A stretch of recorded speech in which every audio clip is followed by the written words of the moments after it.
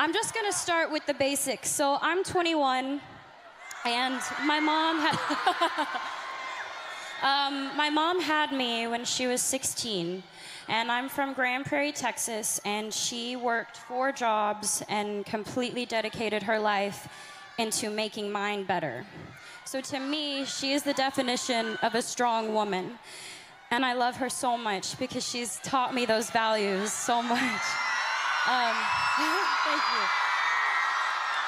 I have been acting my entire life, and I have known since I was first on Barney, you know, that purple dinosaur that I hung out with? He's great. You guys are so motivating. I feel like I can say anything. When I was 11, the point being is when I was 7, I wanted to be an actress, and I wanted to live my dream. And when I was 11, I had a casting director tell me that I wasn't strong enough to carry my own show.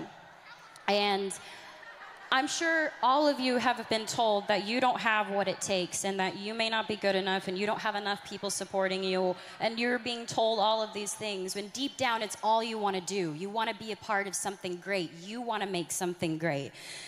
And it does more than knock the wind out of you. It crushes you when people try to tell you that you're not good enough.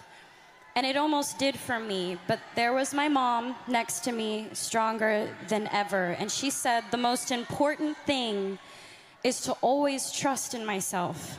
If I'm doing something because I love it, I should do it because I love it, and I believe I can do it. So she told me to keep going.